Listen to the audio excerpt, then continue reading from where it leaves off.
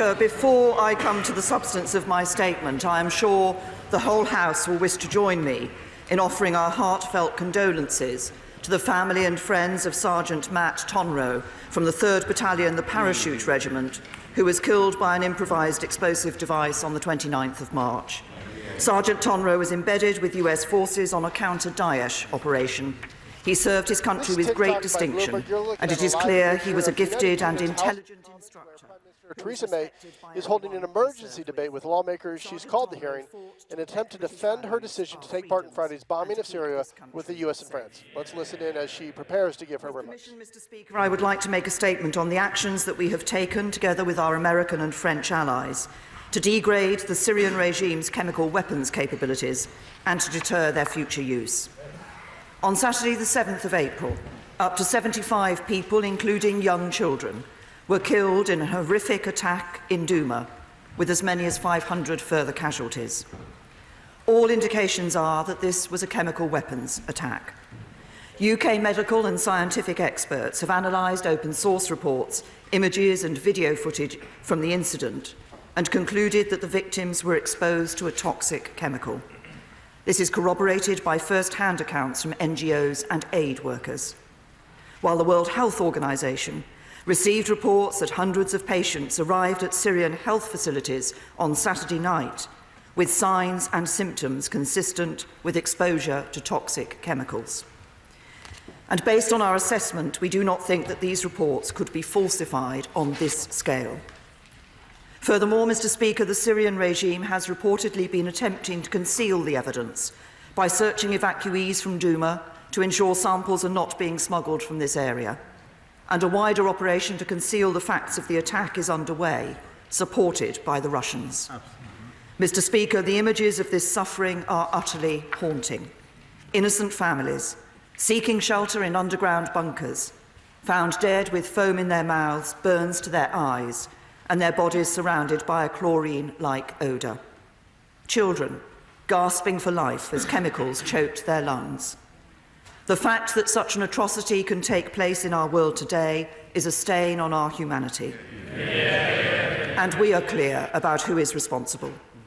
A significant body of information, including intelligence, indicates the Syrian regime is responsible for this latest attack.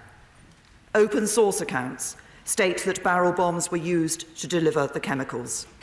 Barrel bombs are usually delivered by helicopters. Multiple open source reports and intelligence indicates that regime helicopters operated over Douma on the evening of the 7th of April, shortly before reports emerged in social media of a chemical attack. And the Syrian military officials coordinated what appears to be the use of chlorine weapons. Mr. Speaker, no other group could have carried out this attack. The opposition does not operate helicopters or use barrel bombs. Daesh does not even have a presence in Douma. And the reports of this attack are consistent with previous regime attacks.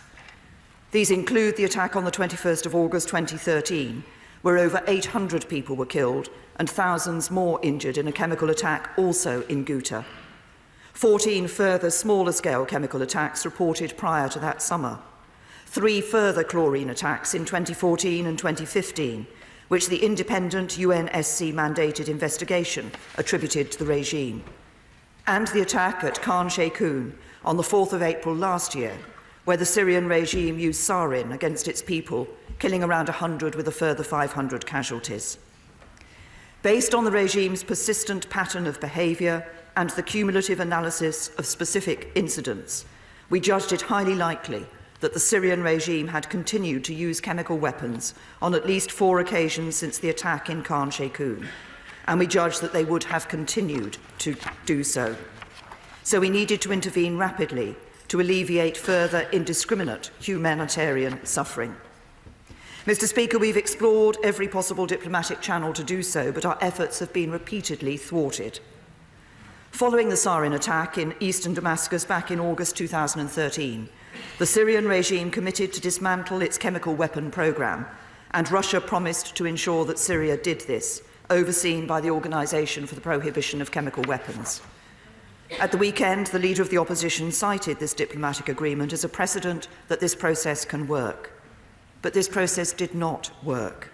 it did not eradicate the chemical weapons capability of the Syrian regime, with only last month the OPCW finding that Syria's declaration of its former chemical weapons programme is incomplete. And as I've already set out, it did not stop the Syrian regime from carrying out the most abhorrent atrocities using these weapons. Furthermore, on each occasion when we have seen every sign of chemical weapons being used, Russia has blocked any attempt to hold the perpetrators to account at the UN Security Council, with 6 such vetoes since the start of 2017.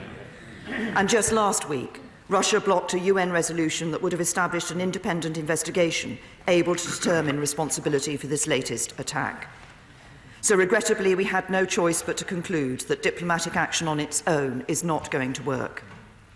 The Leader of the Opposition has said that he can only countenance involvement in Syria if there is UN authority behind it. The House should be clear. That would mean a Russian veto on our foreign policy. When the Cabinet met on Thursday, we considered the advice of the Attorney General. Based on this advice, we agreed that it was not just morally right, but also legally right to take military action, together with our closest allies, to alleviate further humanitarian suffering. This was not about intervening in a civil war, and it was not about regime change. It was about a limited, targeted and effective strike that sought to alleviate the humanitarian suffering of the Syrian people by degrading the Syrian regime's chemical weapons capability and deterring their use. And we have published the legal basis for this action. It required 3 conditions to be met. First, there must be convincing evidence generally accepted by the international community as a whole of extreme humanitarian distress on a large scale, requiring immediate and urgent relief. Second, it must be objectively clear that there is no practicable alternative to the use of force if lives are to be saved. And third, the proposed use of force must be necessary and proportionate to the aim of relief of humanitarian suffering and must be strictly limited in time and in scope to this aim. These are the same 3 criteria used as the legal justification for the UK's role in the NATO intervention in Kosovo. Our intervention in 1991 with the US and France, and in 1992 with the US, to create safe havens and enforce the no-fly zones in Iraq following the Gulf War, were also justified on the basis of humanitarian intervention. So governments of all colours have long considered that military action on an exceptional basis, where necessary and proportionate, and as a last resort to avert an overwhelming humanitarian catastrophe, is permissible under international law. Mr. Speaker, I've set out why we are convinced by the evidence and why there was no practicable alternative. Let me set out how this military response was also proportionate. This was a limited, targeted and effective strike that would significantly degrade Syrian chemical weapons capabilities and deter their future use, and with clear boundaries that expressly sought to avoid escalation and did everything possible to prevent civilian casualties. As a result, the coordinated actions of the US, UK and France were successfully and specifically targeted at 3 sites.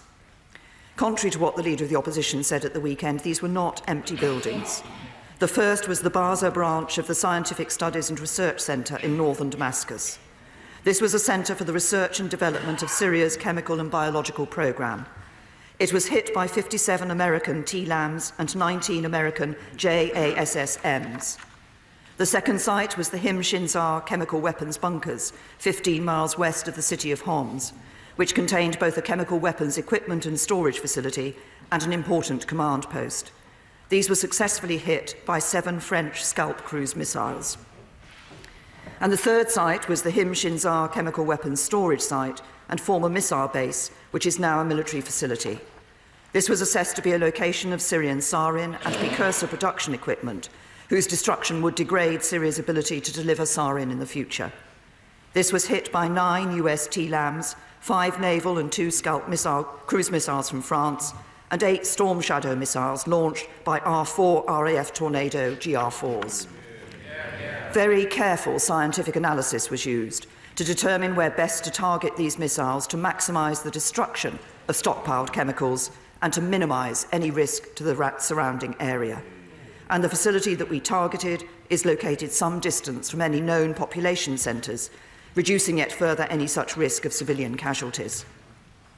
Mr. Speaker, while targeted and limited, these strikes by the US, UK and France were significantly larger than the US action a year ago after the attack at Khan Sheikhoun, and specifically designed to have a greater impact on the regime's capability and willingness to use chemical weapons. We also minimise the chances of wider escalation through our carefully targeted approach, and the House will note that Russia has not reported any losses of personnel or equipment as a result of these strikes. I'm sure the whole House will want to join me in paying tribute to all the British servicemen and women and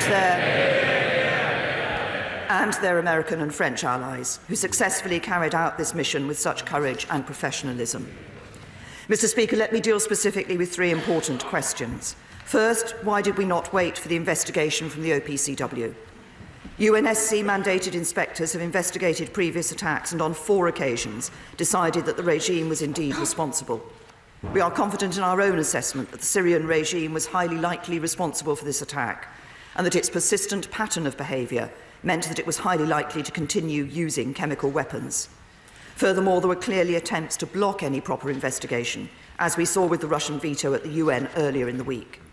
And let me set this out in detail. We support strongly the work of the OPCW fact-finding mission that is currently in Damascus. But that mission is only able to make an assessment of whether chemical weapons were used. Even if the OPCW team is able to visit Douma to gather information to make that assessment, and they are currently being prevented from doing so by the regime and the Russians, it cannot attribute responsibility. This is because Russia vetoed in November 2017 an extension of the joint investigatory mechanism set up to do this. And last week, in the wake of the Douma attack, it again vetoed a new UNSC resolution to re-establish such a mechanism. And even if we had OPCW's findings and a mechanism to attribute, for as long as Russia continues to veto, the UN Security Council still would not be able to act. So, Mr. Speaker, we cannot wait to alleviate further humanitarian suffering caused by chemical weapons attacks. Second, were we not just following orders from America? Let me be absolutely clear. We have acted because it is in our national interest to do so. It is in our national interest to prevent the further use of chemical weapons in Syria and to uphold and defend the global consensus that these weapons should not be used. For we cannot allow the use of chemical weapons to become normalised, either within Syria, on the streets of the UK or elsewhere. So we have not done this because President Trump asked us to do so. We have done it because we believed it was the right thing to do, and we are not alone. There is broad-based international support for the action we've taken. NATO has issued a statement setting out its support, as have the Gulf Cooperation Council and a number of countries in the region. And over the weekend, I have spoken to a range of world leaders, including Chancellor Merkel, Prime Minister Gentiloni, Prime Minister Trudeau, Prime Minister Turnbull, and European Union Council President Donald Tusk. All have expressed their support for the actions that Britain, France, and America have taken. Third, why did we not recall Parliament? Mr. Speaker, the speed with which we acted was essential in cooperating with our partners to alleviate further humanitarian suffering and to maintain the vital security of our operations. This was a limited, targeted strike on a legal basis that has been used before, and it was a decision which required the evaluation of intelligence and information, much of which was of a nature that could not be shared with Parliament. We have always been clear that the government has the right to act quickly in the national interest. I am absolutely clear, Mr. Speaker, that it is Parliament's responsibility to hold me to account for such decisions, and Parliament will do so. But it is my responsibility as Prime Minister to make these decisions, and I will make them. Mr. Speaker, as I have been clear, this military action was not about intervening in the civil war in Syria or about regime change. But we are determined to do our utmost to help resolve the conflict in Syria. That means concluding the fight against Daesh, which still holds pockets of territory in Syria. It means working to enable humanitarian access and continuing our efforts at the forefront of global response, where the UK has already committed almost £2.5 billion, our largest ever response to a single humanitarian crisis. And next week we will attend the second Brussels conference on supporting the future of Syria and the region, which will focus on humanitarian support, bolstering the UN-led political process in Geneva, and ensuring continued international support to refugees and host countries, driving forward the legacy of our own London conference held in 2016. And it means supporting international efforts to reinvigorate the process to deliver a political solution, for this is the best long-term hope for the Syrian people. The UK will do all of these things, but as I've also been clear, that is not what these military strikes were about. Mr. Speaker, as I've set out, the military action that we have taken this weekend was specifically focused on degrading the Syrian regime's chemical weapons capability and deterring their future use. In order to achieve this, there must also be a wider diplomatic effort, including the full range of political and economic levers, to strengthen the global norms prohibiting the use of chemical weapons, which have stood for nearly a century. So we will continue to work with our international partners on tough economic action against those involved with the production or dissemination of chemical weapons. And I welcome the conclusion of today's European Foreign Affairs Council, attended by my right honourable friend, the Foreign Secretary, that confirmed the Council is willing to consider further restrictive measures on those involved in the development and use of chemical weapons in Syria. We will continue to push for the re-establishment of an international investigative mechanism which can attribute responsibility for chemical weapon use in Syria. We will advance with our French allies the new international partnership against impunity for the use of chemical weapons, which will meet in the coming weeks. And we will continue to strengthen the international coalition we have built since the attack on Salisbury. Mr. Speaker, last Thursday's report from the OPCW has confirmed our findings that it was indeed a Novichok in Salisbury, and I've placed a copy of that report's executive summary in the Library of the House. While of a much lower order of magnitude, the use of a nerve agent on the streets of Salisbury is part of a pattern of disregard for the global norms that prohibit the use of chemical weapons. So while the action was taken to alleviate humanitarian suffering in Syria by degrading the regime's chemical weapons capability and deterring its use of these weapons, it will also send a clear message to anyone who believes they can use chemical weapons with impunity. We cannot go back to a world where the use of chemical weapons becomes normalised. Mr. Speaker, I'm deeply conscious of the gravity of these decisions. They affect all members of this House and me personally. And I understand the questions that rightly will be asked about British military action, particularly in such a complex region. But I am clear that the way we protect our national interest is to stand up for the global rules and standards that keep us safe. That is what we have done and what we will continue to do, and I commend this statement to the House. Jeremy Corbyn. Thank you, Mr. Speaker. I want to start by thanking the Prime Minister for our phone conversation in advance of the bombing raids on Friday night and for an advance copy of her statement today. I also join her in paying tribute to Sergeant Matt Tunroe, the SAS sniper from Manchester who was killed on the 28th of March with US forces in northern Syria, and Master Sergeant Jonathan Dunbar from Texas, who was killed in the same attack. I welcome the fact that all British military personnel involved have returned home safely from this mission. The attack in Douma was an horrific attack on civilians using chemical weapons, part of a civil war that has killed hundreds of thousands of people. Mr. Speaker, this statement serves as a reminder that the Prime Minister is accountable to this Parliament, not to the whims of the US President. We clearly need a War Powers Act in this country to transform a now broken convention into a legal obligation. Her predecessor came to this House to seek authority for military action in Libya and in Syria in 2015, and the House had a vote over Iraq in 2003. There is no more serious issue than the life and death matters of military action. It is right that Parliament has the power to support or stop the government from taking planned military action. And, Mr. Speaker, the BBC reports that the Prime Minister argued for the bombing to be brought forward to avoid parliamentary scrutiny. Will she today confirm or deny those reports? I believe, Mr. Speaker, the action was legally questionable. And on Saturday, I just urge members to calm down, because in my experience, some of the members who shout from a sedentary position then also entertain the fanciful idea that they might be called to ask a question. And I wish to disabuse them of that idea. The Prime Minister was heard in an atmosphere of respectful quiet and order, and that will happen for the Leader of the Opposition as well. No ifs, no buts, no sneers, no exceptions. That is the position. Jeremy Corbyn. Thank you, Mr. Speaker.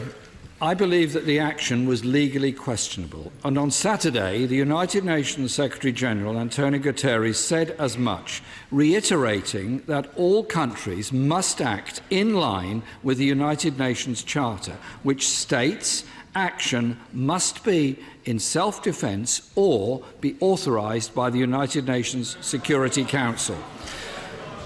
The Prime Minister has assured us that the Attorney-General had given clear legal advice approving the action. I hope the Prime Minister will now publish this advice in full today. The summary note references the disputed humanitarian intervention doctrine, but even against this, the government fails its own tests. The overwhelming humanitarian catastrophe due to the civil war in Syria is absolutely indisputable. But the Foreign Secretary said yesterday these strikes would have no bearing on the civil war.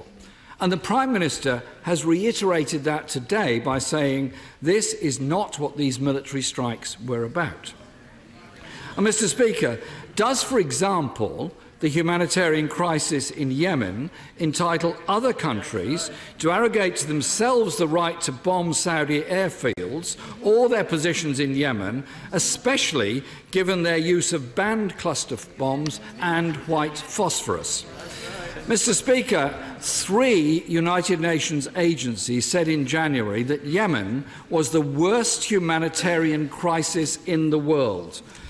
So will the Prime Minister today commit to ending support to the Saudi bombing campaign and arms sales to Saudi Arabia?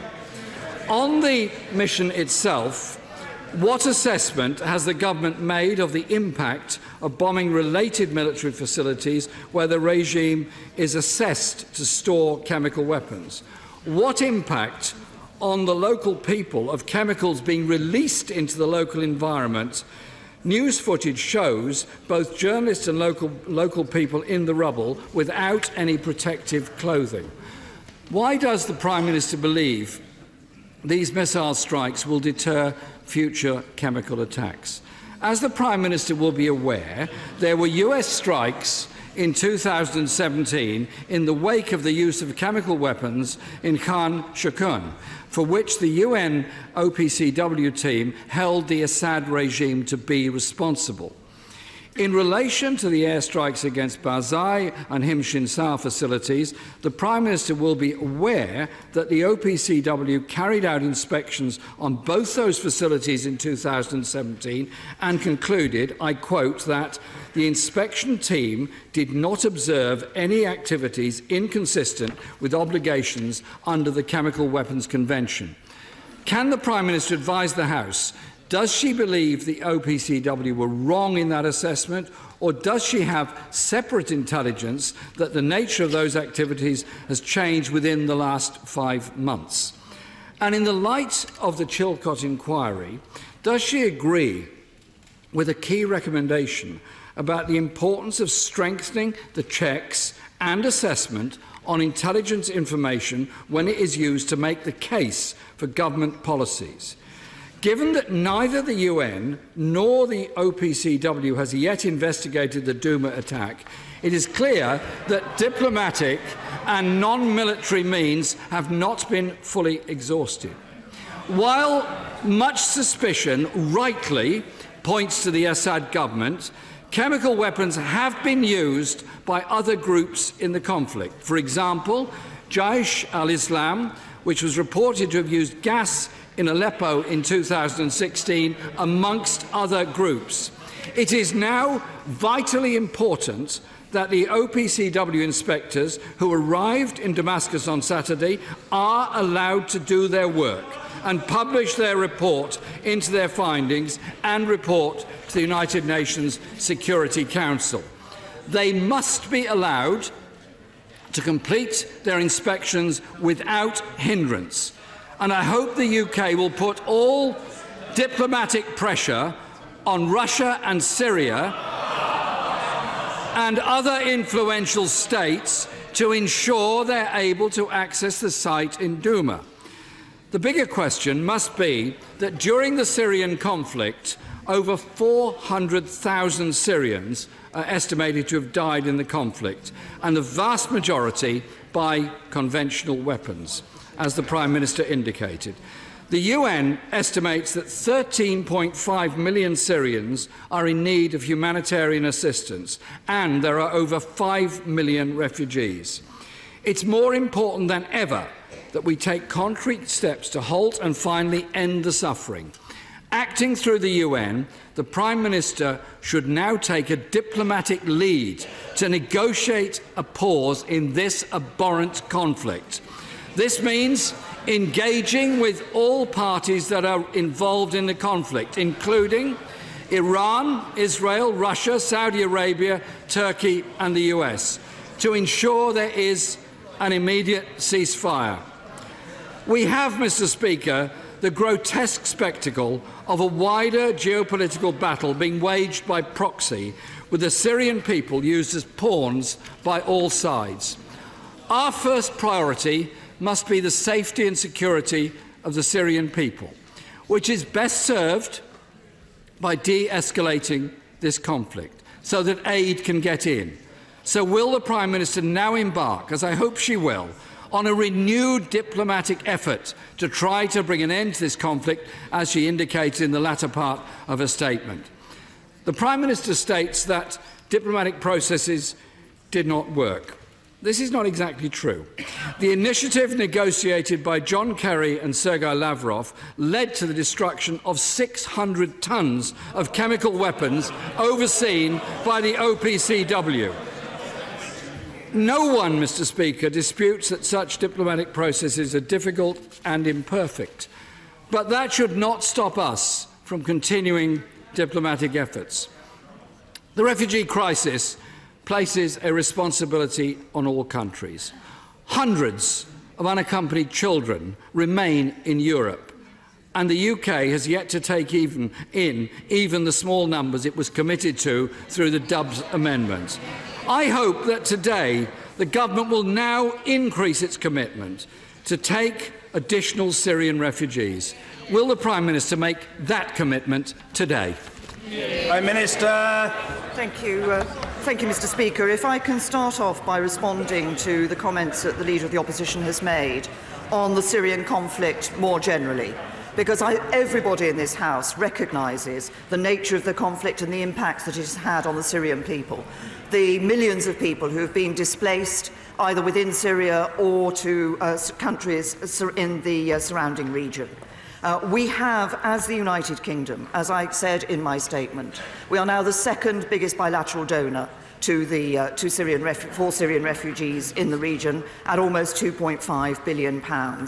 We've been very clear that we believe we can help more people by giving that aid in the region, and we have been able to support hundreds of thousands of children in the region by the aid that we have given to them.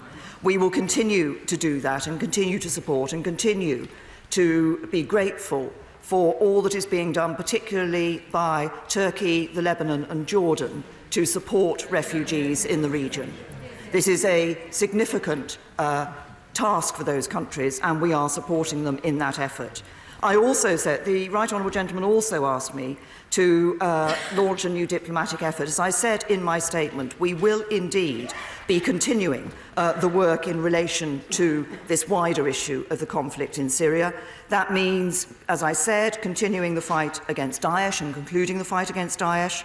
It means our humanitarian work, as I have said, and continuing to press for humanitarian access. And it also means supporting the international efforts to reinvigorate the process to deliver a long-term political solution in Syria. But it is necessary for all parties to be willing to come together to ensure that they can, and to discuss and develop a long-term solution for Syria. Now, let me come on to the specific strikes that took place at the weekend and the issue of chemical weapons. The Right Honourable Gentleman asked about the legal basis. We have published the legal basis for our action. And I've been very clear, I went through the arguments in my statement. This is about the alleviation of humanitarian suffering. That is a legal basis that has been used by governments of all colours. It was used, as I said, in 1991 and 1992. It was also used by the Labour government to justify intervention in Kosovo as part of the NATO, intervention. He refers to other areas of conflict in the world. Can I just say to him, what sets this apart particularly is the use of chemical weapons. This is about alleviating the suffering that would come from the use of chemical weapons. But I believe it is also important, and in this country's interest, and the interests of other countries around the world, that we do re-establish the international norm that the use of chemical weapons is prohibited. Absolutely. We cannot allow a situation to develop where countries and people think that the use of chemical weapons has been allowed to become normalised. And that is important for us all. He talks about the OPCW and about the intervention of their investigation in Duma. As I said in my statement, the problem is they are being stopped from their investigation in Duma. The regime and the Russians are preventing them from doing that. And moreover, again, the regime has reportedly been attempting to conceal the evidence by searching evacuees from Duma to ensure that they are not taking out of the region samples that could be tested elsewhere. And a wider operation to conceal the facts of the attack is underway, supported by the Russians. He talks about other groups that have, and the possibility of chemical weapons being used by other groups. As I pointed out in my statement, it is understood that these chemical weapons were delivered by barrel bombs. Barrel bombs are normally dropped from helicopters. There is the evidence that I cited in relation to regime helicopter activity in Duma on the date in question. And it is not the case that the groups that he has referred to have access to the helicopters and barrel bombs that will be able to deliver such a chemical weapons attack. I think it is clear, and it was on that basis that the government decided to act together with the United States and France. And I think it is important that this was a joint international effort that took place in relation to these strikes. These strikes were carefully targeted.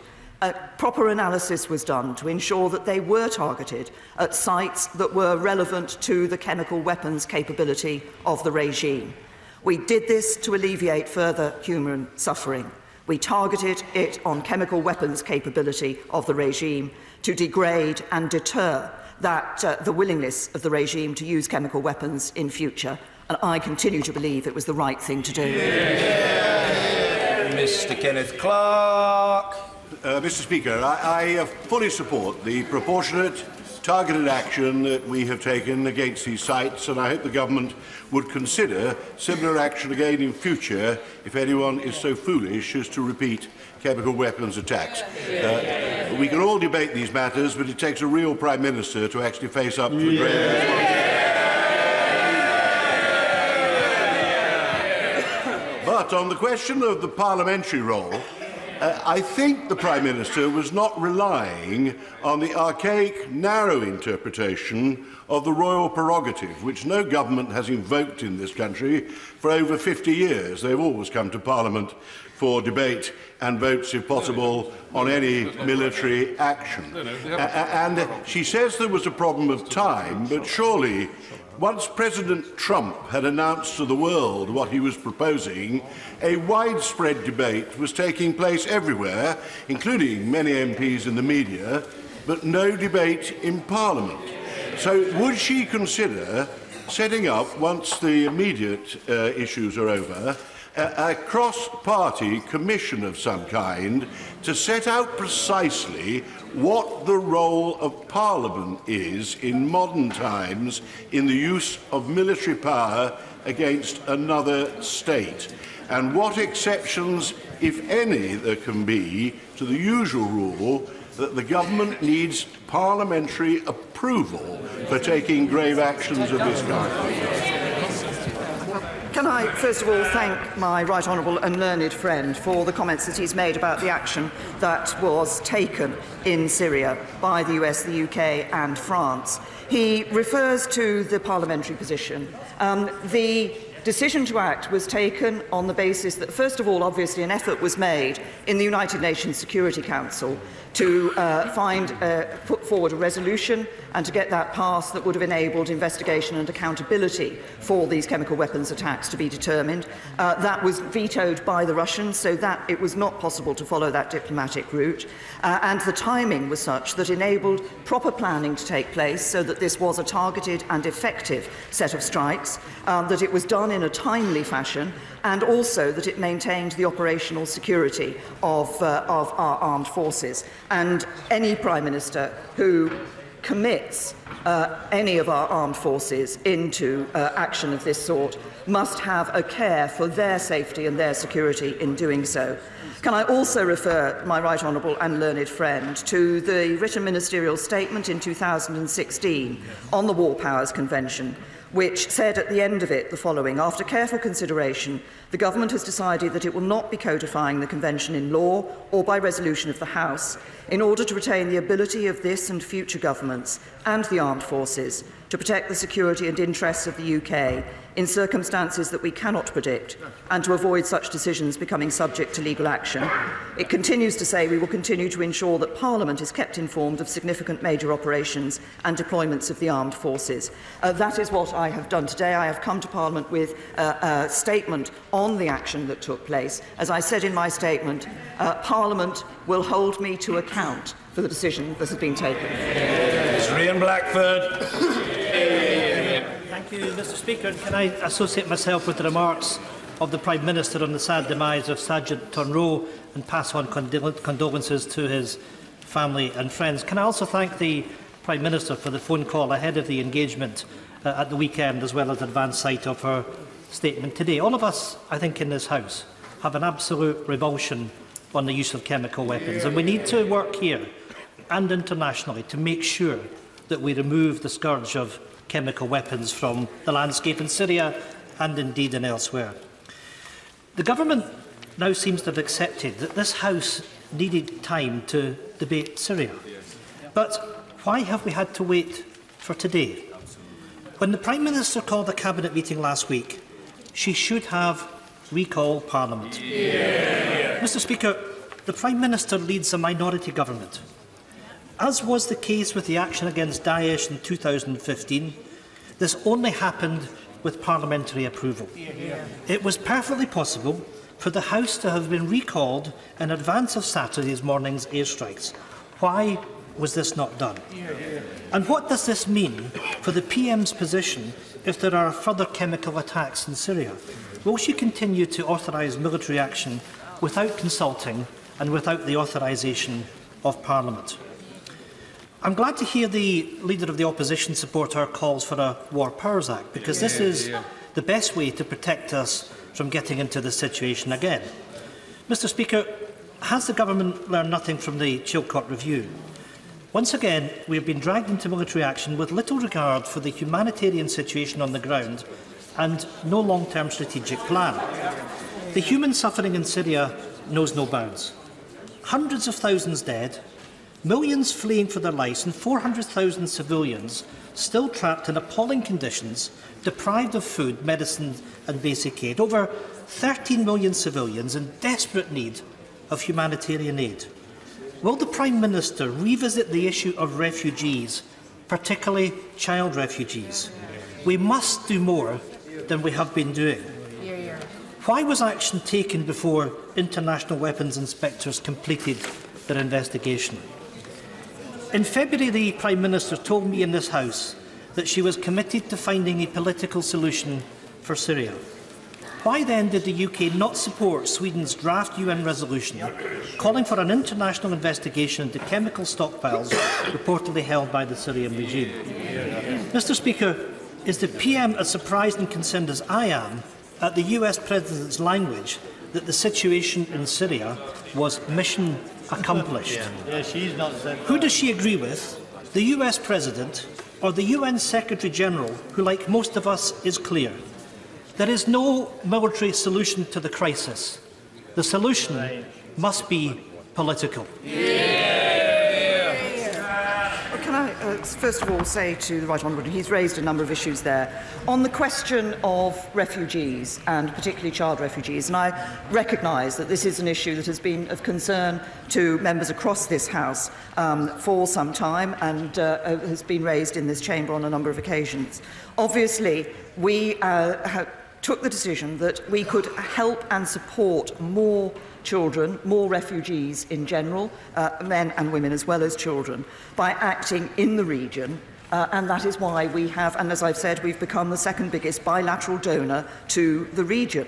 But we also took the decision that there were a number of refugees who are particularly vulnerable, who perhaps required particular medical support, who it was right to bring to the United Kingdom under our commitment on the Vulnerable Refugees Resettlement Scheme, which we have, Vulnerable Persons Resettlement Scheme, which we have been putting in place and continue to put in place.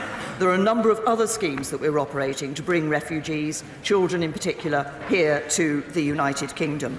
But we continue to ensure that we are supporting the greatest number possible of refugees by actually acting in region, and I think that continues to be what we should be doing. He asked me about the issue of Parliament, and I'm sure that he would recognise that it is the case that it is always necessary for the government to be able to act in those circumstances where decisions need to be taken, but to ensure that if a decision is taken which has not been discussed by Parliament, that an opportunity for Parliament to consider that, to discuss it, to ask questions on it is given at the first opportunity. That is exactly what we have done in this particular circumstance. We have also been as open as possible in terms of publishing the legal basis for which we have, on which we have taken this decision, and making information available to a number of parliamentarians on a Privy Council basis, and trying to ensure that we can provide the maximum possible briefing, commensurate, of course, with the fact that some of the intelligence that we have and have operated on is not intelligence that it is possible to share with Parliament. But we will be as open as possible with this Parliament. As I say, I will continue to answer questions from this Parliament on this issue. Mr. Ian Duncan-Smith. Speaker, may I say to my right honourable friend that, given the nature of her narrow target of stopping Syrians using chemical weapons further, and of the need to take swift action, I commend her for taking that, notwithstanding the fact that others have criticised her for not coming to Parliament. Coming to Parliament is a must, and the Prime Minister has done that today and will do it later on as well. But can I also raise the issue that the Russians and the Syrians are blocking the OPCW from going in to the target area, and I understand there's a lot of clean-up and change taking place while that block is taking place at the same time. So I have a simple question to ask my right honourable friend. Given the confusion of some who are a bit uncertain about who is the greatest threat to world peace, does she think that it is Russia or America?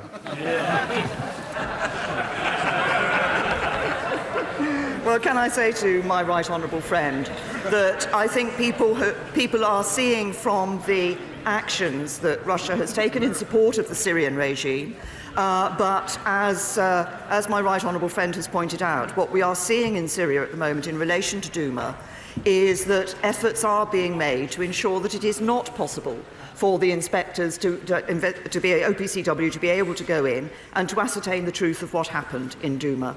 We took a decision, we assessed together with our allies, and the assessment was agreed amongst the three parties that took place in these strikes, that all the evidence that we had seen from open source reporting, the reporting of NGOs, the reporting of the World Health Organization, that this was a chemical weapons attack, and as I've indicated, a number of pieces of information and intelligence that showed that it was highly likely this was undertaken by the Syrian regime. But my right honourable friend is right. Actually, more could have been done by the OPCW if Russia had not vetoed the resolution in the United Nations Security Council. It would be possible to make greater efforts on the ground to establish what had happened in Duma if Russia and the regime were not blocking the opportunity for the OPCW to go to the site, and if efforts were not being made by the regime to ensure that material from the site is not available for that sort of analysis. It is quite clear that every effort is being made, and this is why I pointed this out in my statement in relation to comments the Leader of the Opposition had made. It is perfectly clear that Russia is preventing, is stopping, is blocking our opportunities to ensure that we can properly hold to account those responsible for chemical weapons attacks in Syria. Sir Vincent Cable. I also regret, Mr. Speaker, that the Prime Minister did not seek the prior approval of Parliament, especially as at least some of her arguments are compelling. But can I ask a question of the member for Rushcliffe, which he didn't answer, is that if the Syrian regime is now foolish enough to use its residual stocks to attack other holdouts like Idlib, does the Prime Minister intend to order fresh strikes, or is it, in the words of President Trump, a one-off operation and mission accomplished? Can I say to the right honourable gentleman that this was a limited and targeted set of strikes that took place between the United Kingdom, the United States and France. The intention of those strikes and the targets were carefully chosen. The intention was to degrade the chemical weapons capability of the Syrian regime and to deter its willingness to use those chemical weapons. Nobody should be in any doubt of our resolve to ensure that we cannot see a situation where the use of chemical weapons is normalised. Sir Michael Fallon. Would the Prime Minister accept that the public well understand that when our forces need to act quickly and decisively and safely in concert with our allies, it must be right to authorise strikes without giving notice? Is it further not clear that if the use of chemical weapons goes completely unchallenged, we are going to see dictators in other countries using these awful weapons to suppress opposition? Well, can I thank my right honourable friend for his comment? And in fact, when I quoted from the written ministerial statement in 2016 earlier, it was in fact the written ministerial statement, I believe, in my right honourable friend's name, where it was clear. It said, we must ensure the ability of our armed forces to act quickly and decisively and to maintain the security of their operations is not compromised in observing the Convention. And it's important that we are able to do that, and I absolutely agree with my right honourable friend. Yvette Cooper. Thank you, Mr. Speaker. This was clearly a vile attack by Assad on his own people, and we have a responsibility to consider how to respond whilst also not escalating global conflict. But Parliament has considered these kinds of complex issues before. We have voted for and against military action. We have got things right and got things wrong, and so too has the executive. And the Prime Minister and her cabinet appear today to not just be arguing about the circumstances of last week, but also to be rejecting the entire principle of consulting, debating and voting in Parliament in advance of military action. Given the importance of us pioneering democratic values across the world, can she clarify her position on this and say how important she thinks it is for Parliament to decide issues of war and peace? Can I say to the right honourable lady, it is not a question of the government rejecting that. It is, if I can return again to the written ministerial statement, which observed that the Cabinet Manual states that in 2011 the government acknowledged that a convention had developed in Parliament that before troops were committed, the House of Commons should have an opportunity to debate the matter, and said that it proposed to observe that convention except where there was an emergency and such action would not be appropriate. It then goes on subsequently to refer to references after that, but says, as I have just said in response to my right honourable friend, the member for Sevenoaks, in observing the convention, we must ensure that the ability of our armed forces to act quickly and decisively and to maintain the security of their operations is not compromised. And where it is the case that the government takes a decision and acts without a debate in Parliament, as has happened in this, on this occasion, it is right that I come to Parliament at the first opportunity to explain that decision and to give members of this House an opportunity to question that and to hold me and the government to account. Tom Tugendhat.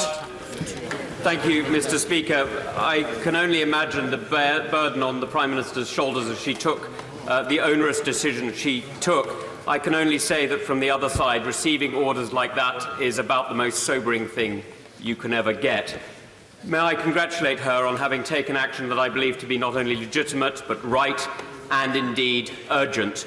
And I congratulate her and her colleagues and indeed our international partners in standing together on this. May I also ask her, however, if she will reinforce the efforts of the Foreign Office, because few have been shouldering the burden as heavily as Karen Pierce in the United Nations, although others in our diplomatic network have done so. Would she not agree with me that the role of the Foreign Office is to promote the aims and interests of our government and our people who we are here to represent, and not to wait for a veto and the order that Moscow says no? Well, I absolutely agree with my honourable friend that it must be this, the UK government that determines UK foreign policy, and we must not hand over our foreign policy to a Russian veto. It is absolutely essential that we determine our foreign policy, and that the Foreign Office, of course, is a key part of delivering that. Mr. Hilary Benn. Very much, Mr. Speaker. There are many who support the principle of humanitarian protection, what it achieved in Kosovo and Sierra Leone, and what its absence cost in Rwanda and indeed in Syria. And of course, we must uphold the international prohibition on the use of chemical weapons. But as someone who supported military action against Daesh in Syria in the vote in December 2015, may I say gently to the Prime Minister that she should have come first to the House before committing our forces to action. And therefore, may I ask her to give us an assurance that in the event, heaven forbid, that President Assad chooses to use chemical weapons against innocent civilians once again, that she will come to Parliament first, that she will share such evidence as she can with us, as she has done today, and that she will trust Parliament to decide what is to be done. Say to the right honourable gentleman, as I set out the basis on which we took this decision in the statement that I have just made, and I recognise the importance and significance of Parliament and Parliament being able to make its views known on these issues. But it is also important that the government is able to act. There will always be circumstances in which it's important for the government to be able to act and for the operational security of our armed forces to be able to do so without that debate having taken place in Parliament. There will be circumstances where that is the case. The government has consistently set that out. As I said, if those are the circumstances, then it's right that the Prime Minister comes to Parliament at the earliest opportunity. But in relation to the reference he's made to potential future action, as I said in response to the right honourable gentleman, the leader of the Liberal Democrats, this was a targeted attack. It was targeted on the degrading of the chemical weapons capability of the Syrian regime, and it was undertaken. We now look alongside that to undertake international work and diplomatic and political channels to ensure that we reinforce the international norm of not using chemical weapons. But nobody should be in any doubt, I think, about our resolve that should be there to ensure that we do not see a situation developing where the use of chemical weapons is normalised. Mr. Dominic Grieve. Thank you, Mr. Speaker. If the Leader of the Opposition persists on behalf of the Labour Party in changing its previous adherence to the previous rule of international law, justifying taking unilateral action in the event of there being a humanitarian necessity, does my right honourable friend agree with me that the consequence of that is going to be that any tyrant, megalomaniac, person intent on carrying out genocide, if they have the support of an amoral state within the Security Council, we'd be able to conduct that genocide with total impunity. Even if it was within our power to act to prevent it. And does she agree with me that in those circumstances, far from upholding the international rules-based system, the reality is that it would be dead? Can I say to my right honourable and learned friend that I absolutely agree with him. He is absolutely right. If we were to say that we were only prepared to act when we had the support of the United Nations, given that there is, as we have seen in this circumstance, a member of the UN Security Council who is willing repeatedly to veto the ability to investigate these issues, then anybody, any tyrant around the world could determine that actually they could act with impunity and they could use these weapons with impunity. We must not allow that. The use of these chemical weapons must be stopped. Mr. Nigel Dodds. Associate my honourable and right honourable friends with the Prime Minister's remarks on the passing of Sergeant Tunro, and his courage and valour is another example of the courage and valour of all our servicemen and women as exemplified in Syria at the weekend. Can I thank her for her call with me prior to the action on Saturday morning, and thank her for her statement today, and the cogent and well-argued nature of that statement addresses the challenges of these difficult times in stark contrast to the contribution of the Leader of the Opposition in this House today. And given the fact that this is limited and targeted action, given the fact that diplomacy was tried and was unable, sadly, to succeed, the Prime Minister is utterly justified in the action that she has taken. And she should have the support of every right-thinking member of this House in upholding international law and defending the national interests of the United Kingdom. Can I thank the right honourable gentleman, and he is absolutely right. We undertook this action because we believed it was the right thing to do. It was in our national interest, and I believe it is important that all of us across this House recognise the need to uphold the international rules-based order and do what we can to ensure that we maintain that rules-based order. Dr. Julian Lewis. I welcome the calm and measured assessment of the Prime Minister, as I suspect do a considerable number of honourable members on the other side of the House.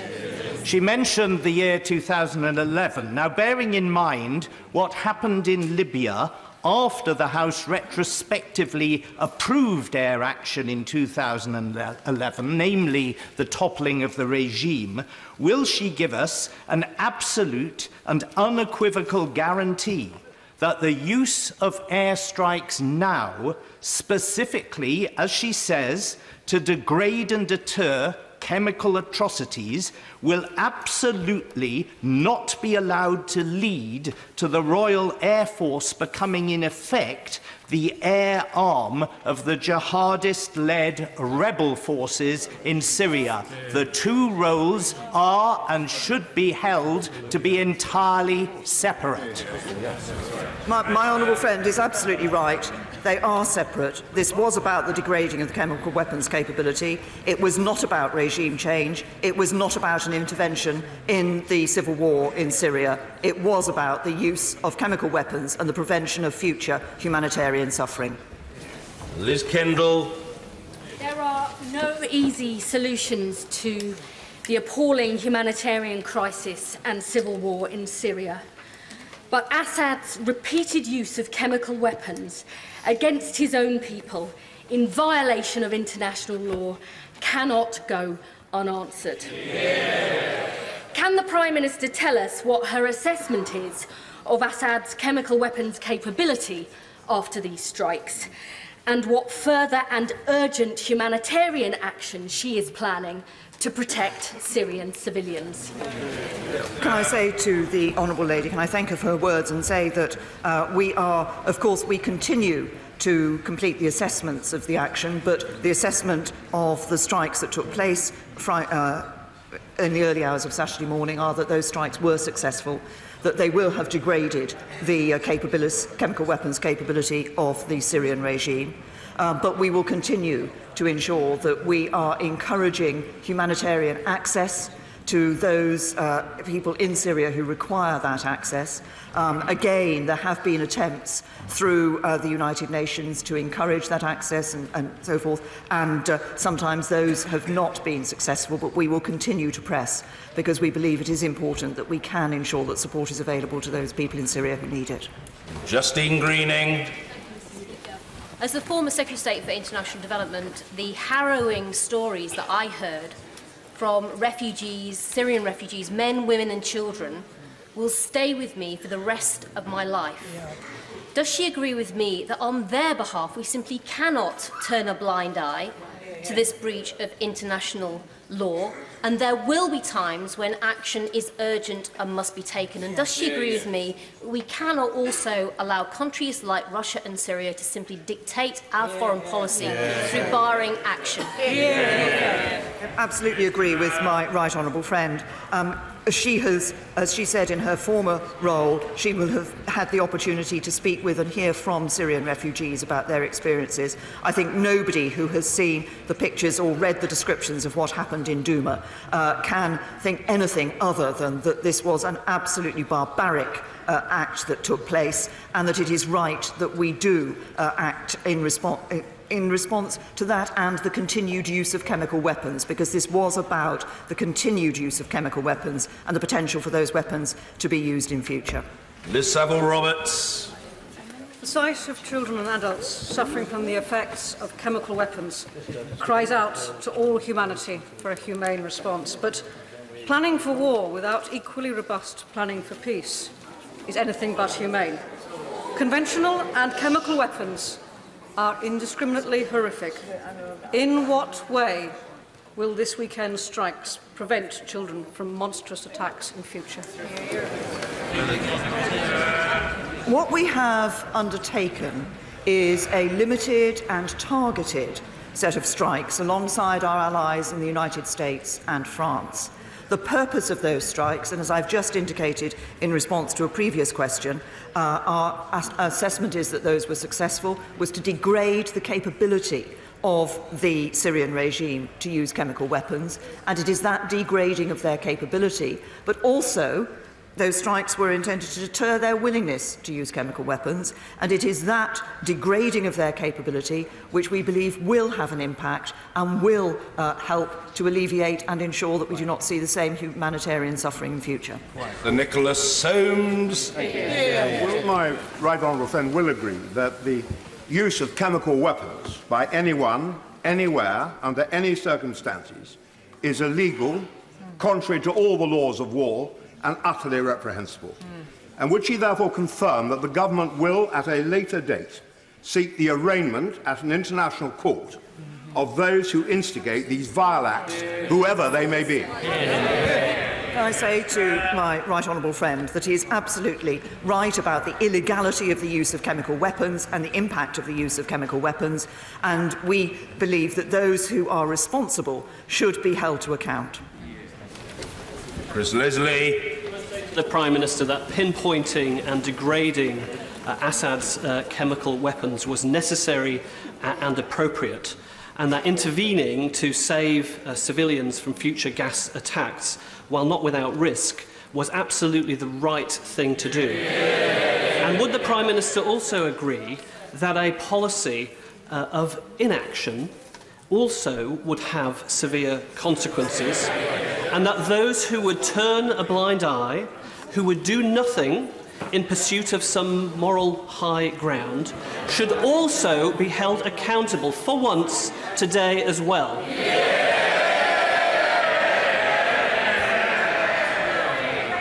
Can I thank the right honourable gentleman for his comments, and I agree with him.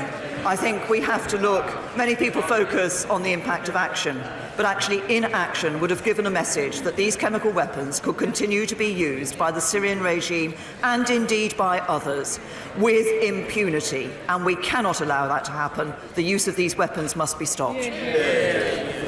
Priti Patel. Speaker. There are no words to describe the appalling nature of the humanitarian disaster confronting Syria, which is why I commend my right honourable friend for the very strong action that she has shown and also the support she's given to the Syrian people. Will my right honourable friend give an assurance that in the face of the abhorrent abuses perpetrated by the Assad regime, that she will continue to be a strong voice for the international rules-based system and show that Britain will not stand idly by when cruel weapons are used to murder innocent children and families? Well, can I say to my right honourable friend, I absolutely agree with her. We will ensure that our voice is heard. And I think it is absolutely right. This is the right thing to do. It was in our national interest, but it's also important that we are standing up for that international rules-based order and that we continue to do so. Ben Bradshaw.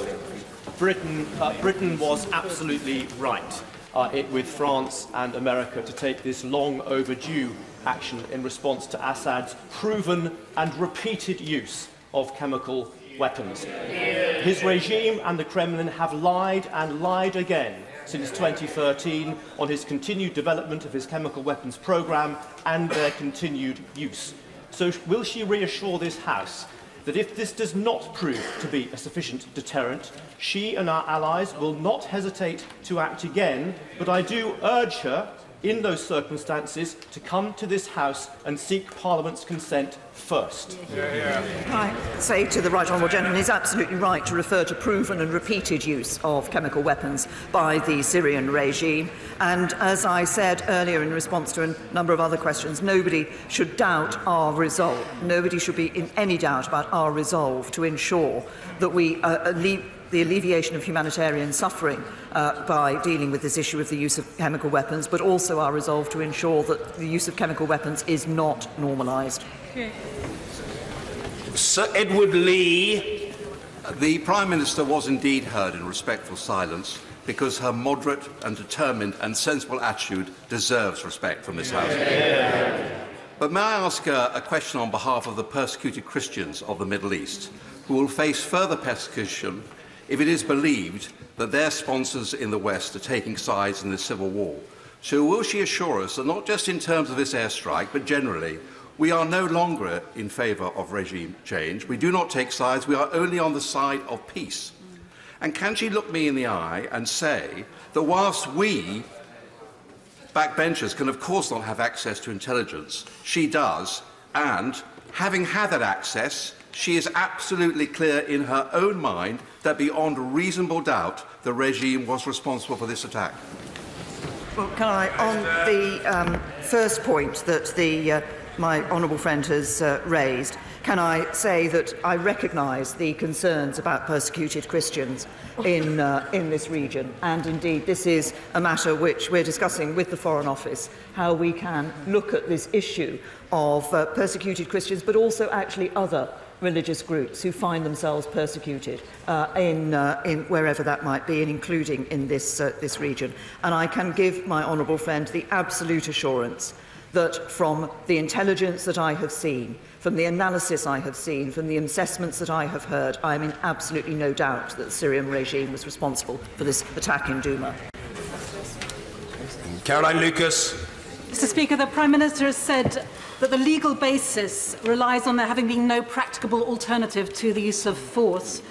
Further to that, can she confirm exactly when the UK identified Himshin Shah as a chemical weapons storage facility, and when they identified the chemical research facility at Barzeh as a chemical weapons research centre, when this information was reported to the OPCW, and whether the UK has asked the OPCW to inspect both sites?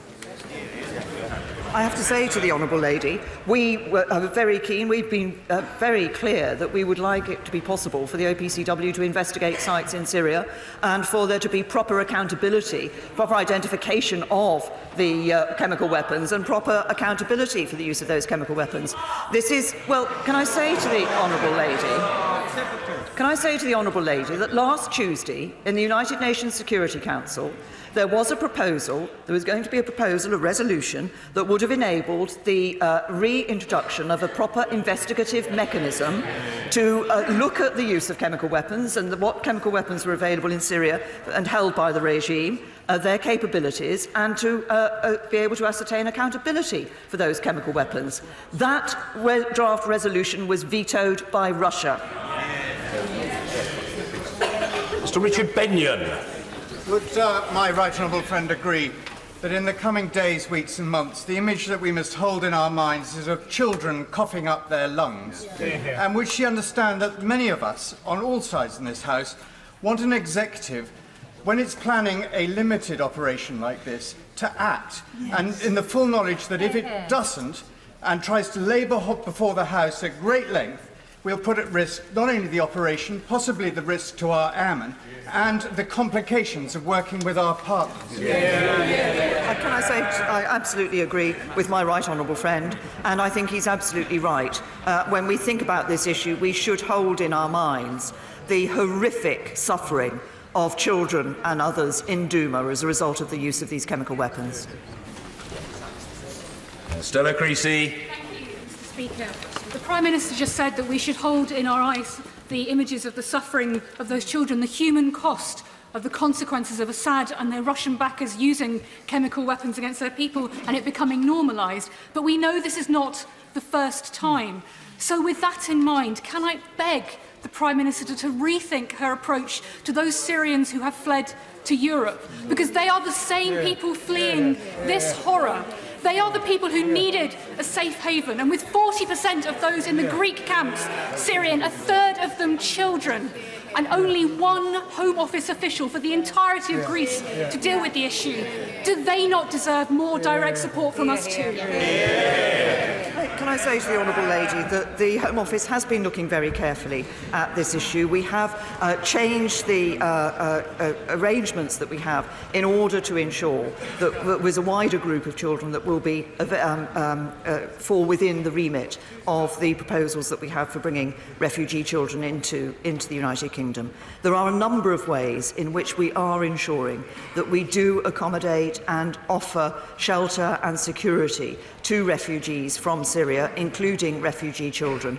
But as I said earlier, we must also recognise the many millions of people from Syria who have been displaced from their country, both within their country and from their country. And I think it is right that we look to ensure that we can provide as much support as possible for them, and that is best done by supporting them in region. Nicky Morgan. Thank you, Mr. Speaker. Can I offer my support to the Prime Minister both for the action that was taken at the weekend but also to her stance on Parliament? She's absolutely right that members of Parliament are there to scrutinise the decisions of the Executive, but it is the Prime Minister's right with her government to make the difficult decision that she did at the end of last week. Can I ask her about a line in her statement? She talks about continuing to work with international partners on tough economic action against those involved with the production or dissemination of chemical weapons. Can I suggest to her that that should extend to those who are complicit in the use of chemical weapons, those who turn a blind eye to the use of chemical weapons, and those who veto resolutions of the United Nations? I'm talking about much tougher sanctions on Russia and Russian citizens. Can I thank my right honourable friend for her contribution and for the specific proposals that she has made. We will be looking very carefully at what further levers can be used, and as I said, I'm pleased that the Foreign Affairs Council in the European Foreign Affairs Council has today agreed that it is willing to look at what further measures could be taken, but I will certainly take on board and note the specific suggestions my right honourable friend has made. Order. It's always very good to be able to call a fairly new and young member, particularly when that member is celebrating her birthday. Paula Sheriff. Thank you, Mr. Speaker. All of us in this House agree that after the appalling scenes that we saw in Douma, there is a desperate need to provide humanitarian relief and medical care to the civilians who have fled the city and also to those who have remained. So can the Prime Minister tell us what action she has taken to that end? Well, can I first of all wish the Honourable Lady a very happy birthday. As I said, we will be continuing to work with our international partners, both to look at what more we can be doing in terms of our humanitarian support, but also in pressing for humanitarian access. As the Honourable Lady and others will know, this has been one of the problems. Time and time again, there have been groups of people within Syria who have been suffering as a result of the conflict, for whom it has not been possible to get that humanitarian access. We will continue to press at the international level for that access. Mr. Crispin Blunt. On Sunday, the Leader of the Opposition on the Mar show said that our exports that go to Saudi Arabia end up somewhere in very bad hands in Syria and other places. The Leader of the Opposition has rightly called for evidence to support and for the government to be satisfied about this intervention. If you, on the one hand, demand evidence and then repeat malicious gossip for which there is not only no evidence but is contradicted by the NGOs who are specialists in this area, you are guilty of very poor double standards. I absolutely agree with my honourable friend. Oh yes, on the subject of new young members early in their parliamentary careers, let's hear from Mr. Barry Shearman. Mr. Speaker, it's not my birthday, but I was born on the week in London on the weekend of the worst weekend of the Blitz. August 19th. And my next-door neighbour's family were killed and the 2 children died that night. So when I hear of a tyrant killing children, I want action. I have no criticism of the Prime Minister. I have one problem and demur. I am a passionate pro-American. I have been all the time I've been in this House. I see it as a beacon, I've seen it as a beacon of our democratic world. But I have to say to thee, I was in United Nations all last week when all this happened on different business. And the conversations there were quite chilling in the sense many of us, passionate pro-Americans, couldn't remember a time when we were seriously worried about American leadership and the American president at the same time as we didn't trust Putin and his horrible gang. We need a Prime Minister and European leaders to show the way in these troubled times. Does he agree with me? Can I say to the honourable gentleman...